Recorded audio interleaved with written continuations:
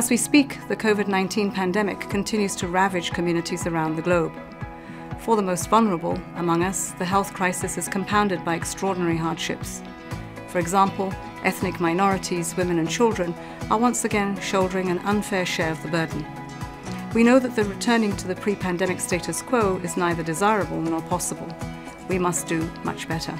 With the right partnerships and political will, we can accelerate economic recovery, climate action and sustainable development all at once. Because in truth, none can be achieved without the others. This is why the work of the NDC Partnership is so important, and why I couldn't miss this occasion to voice my support and appreciation to the co-chairs and to Pablo and his team.